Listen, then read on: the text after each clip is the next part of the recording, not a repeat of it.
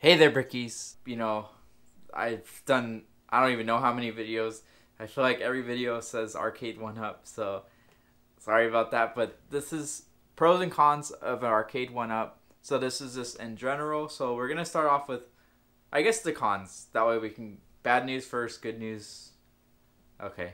So the cons, there's not that many. I guess, the main one would be it's not the exact arcade experience. It's very close, but it's using some sort of emulation, so it's not true one to one, but it is very close to what you would have experienced on a real cabinet. Two would probably be like the controls.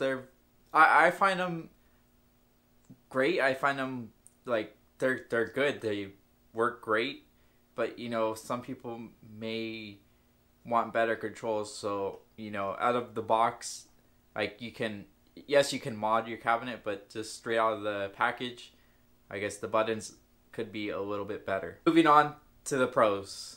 The pros are availability. You can just go into a Target, Walmart, Sam's, Costco, like every store carries these now, and you can just go in and grab your cabinet and be out the door. Number two, you don't have to have a buddy help you, especially if you have stairs like I do. To get these up was kind of a pain. Took three of us just because we didn't want to drop it down the stairs and we didn't want to hit the walls. So, with this, these are 60 pounds. So anybody can lift these and, carry them around, and it's not that big of a deal. But as far as these are really heavy. So I guess mobility is. Other thing is longevity.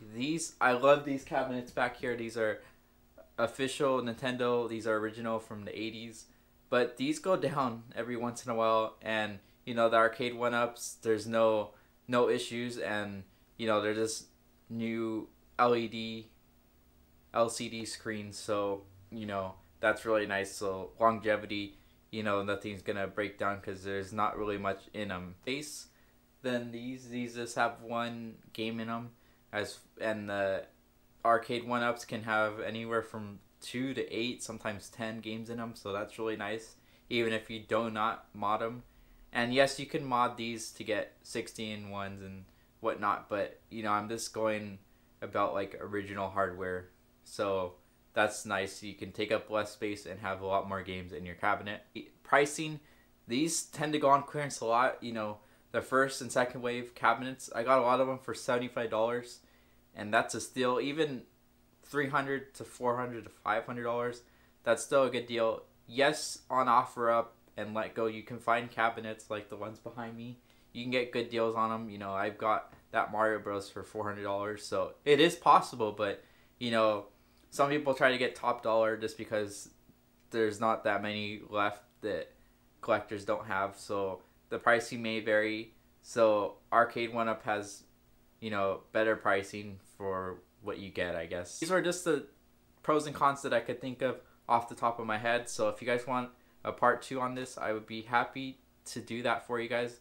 And let me know in the comments below what your pros and cons are and what you think of ARCADE1UP in general. I'm very interested to know what you guys have to say.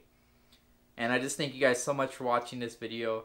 If you guys watched this all the way through, give it a thumbs up to let me know that you guys watched it. And just thank you guys so much for all the support. You guys mean the world to me.